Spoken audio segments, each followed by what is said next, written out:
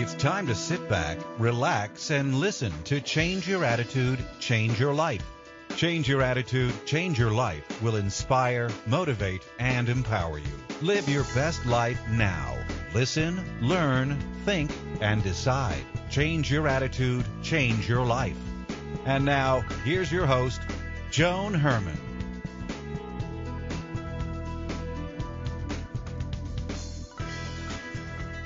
Welcome to Change Your Attitude, Change Your Life. I'm Joan Herman. Thanks for tuning in. Change Your Attitude, Change Your Life brings you interviews with some of the most inspirational and influential people in the world. It's our goal to educate and empower you so you can live your best life now. Thank you for taking time for yourself, and thank you for letting us be a part of your life. We have another great show for you today.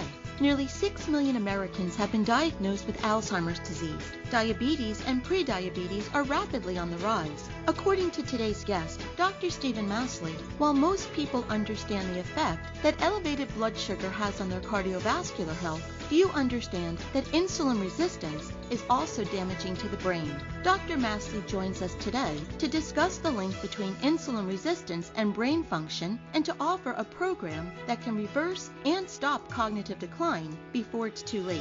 Dr. Masley is a physician, nutritionist, author, and the creator of public television's 30 Days to a Younger Heart. He is the author of The Better Brain Solution, How to Start Now at Any Age to Reverse and Prevent Insulin Resistance of the Brain, Sharpen Cognitive Function, and Avoid Memory Loss. Welcome, Dr. Masley. Thank you so much for joining us.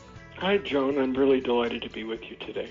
Dr. Masley, you've spent more than 20 years treating patients for heart conditions, and now you're teaching us about the brain. How are the heart and the brain linked? Well, they're intimately linked. And in our clinic, we look at over 100 markers of aging. We assess, are people growing artery plaque, their cholesterol, their blood pressure, but we also look at brain performance. We look at brain speed and memory, and we compare that with lifestyle, like the food they eat, their nutrients they ingest, their fitness, their stress management, and their toxin exposure. And we've been able to publish on over data from 1,000 patients showing what choices we make impact our brain function. And actually, cardiovascular health is one of the strongest predictors. If you're growing plaque in your arteries, sadly, your brain is shrinking at the same time. And the number one cause for both of those, as you just said, is blood sugar and insulin resistance. So if we could stop that, we have the potential to get rid of at least 90% of heart disease and probably anywhere from 60 to 90% of memory loss.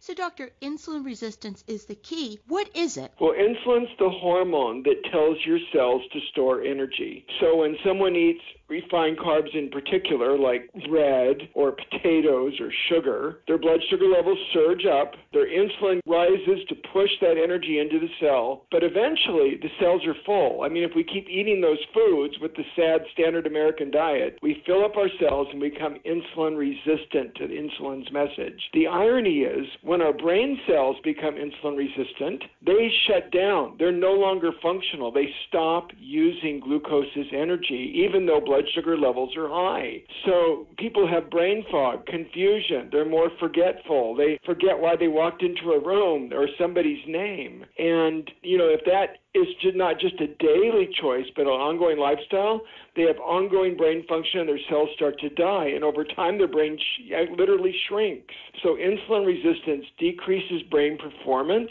and it's the number one cause for Alzheimer's disease and brain shrinkage. Is what we eat the main cause of insulin resistance, or are there other factors? Well, there's at least 5 factors. I always think of food as, I'm glad you said that, because I think of food as really number one. It's the most powerful thing we can easily modify and change, and it has a huge impact on insulin resistance. But our nutrients, our fitness, how we manage our stress, and some toxins we can be exposed to, all of those impact insulin resistance. And those are really the 5 steps for the Better Brain Solution. Doctor, what does the science say about the connection between insulin resistance and brain function? Well, the science has become pretty solid that we now know those people with insulin resistance are much more likely to get Alzheimer's. They have decreased brain performance. But the good news is it's really reversible. This is something we can change very quickly with simple lifestyle choices. Choosing the right foods, avoiding foods that have a high sugar load, like flour and sugar, adding activity. It's actually quite easy to get rid of insulin resistance, bring blood sugar control back to normal,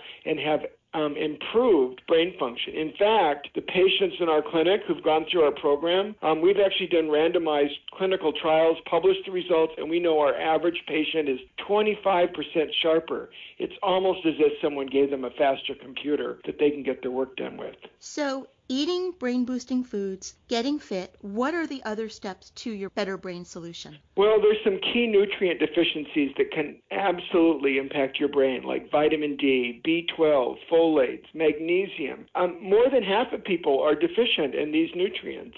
It's super common. So I want to really show people in an easy way how can they avoid the most common nutrient deficiencies that impact brain function and help them make sure that they don't suffer from that needlessly when it's so easy to correct. We said that food is probably the number one cause of insulin resistance. So let's focus on that for a moment.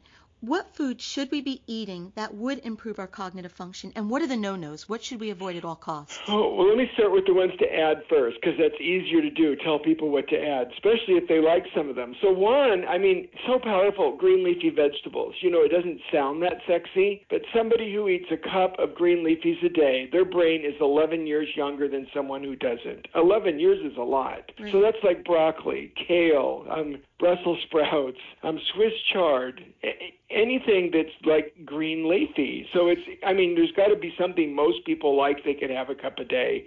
And doctor, I want to just interrupt for a moment. How should they be cooked? Is overcooking, does that kill the nutrients? Yes. If you cook them till they're soft and they've lost their color, like broccoli and kale, you want them still to be vibrant green when they're cooked. So, yeah, they can be eaten raw, or equally good, you can steam them, you can saute them, like with olive oil.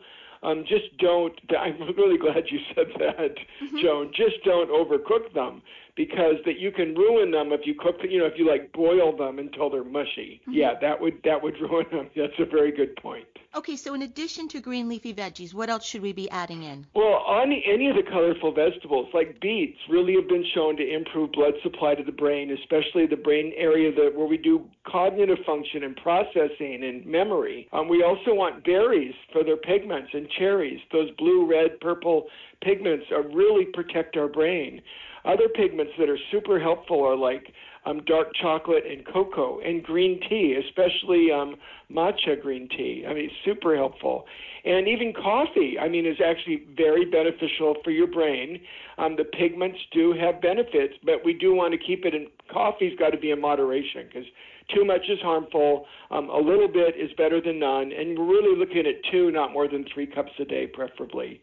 So, there's pigments that if we eat more of them, you improve your brain function and you decrease decline. But we also need fat for our brain. I think one of the coolest recent studies compared a low-fat diet with a Mediterranean-style diet.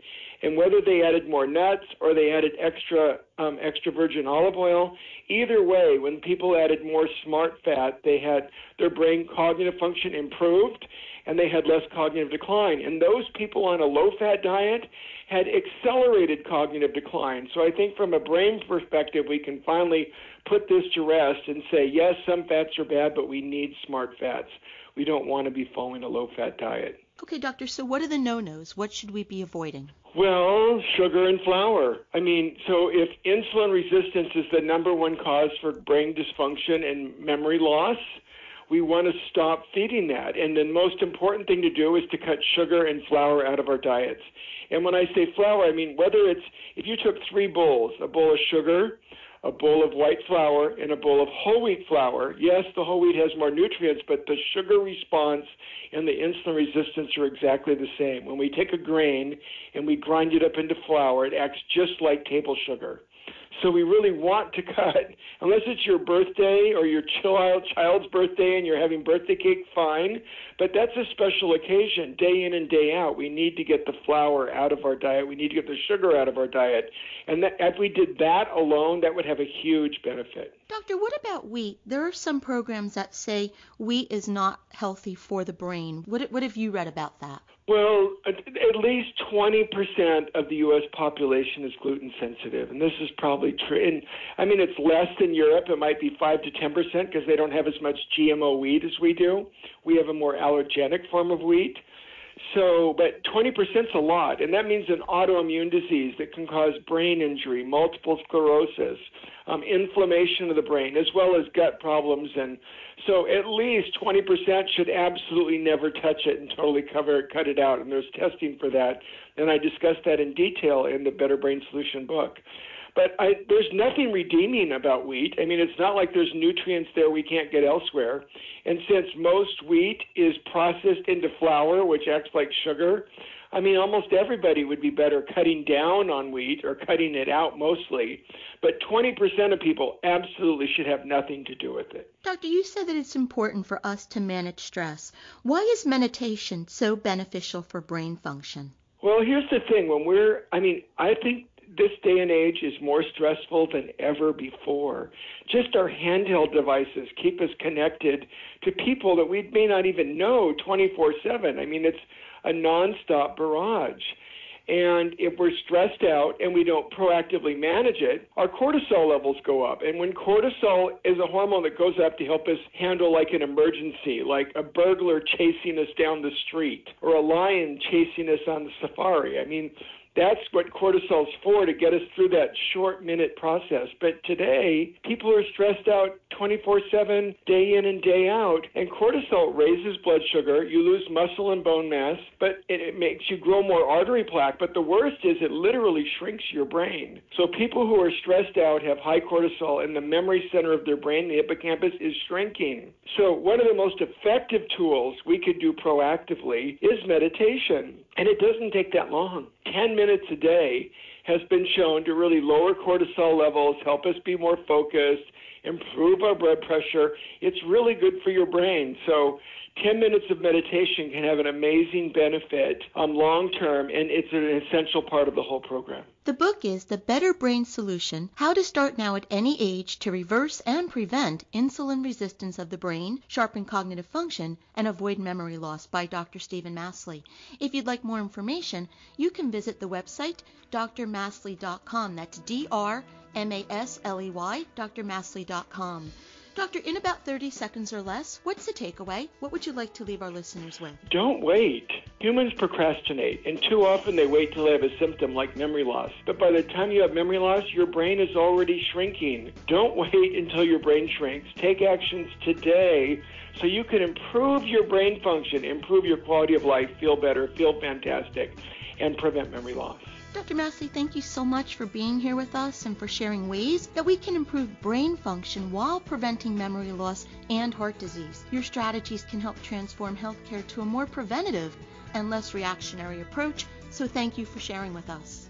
Oh, thank you very much for inviting me. This is Change Your Attitude, Change Your Life. Stay with us. We'll be right back.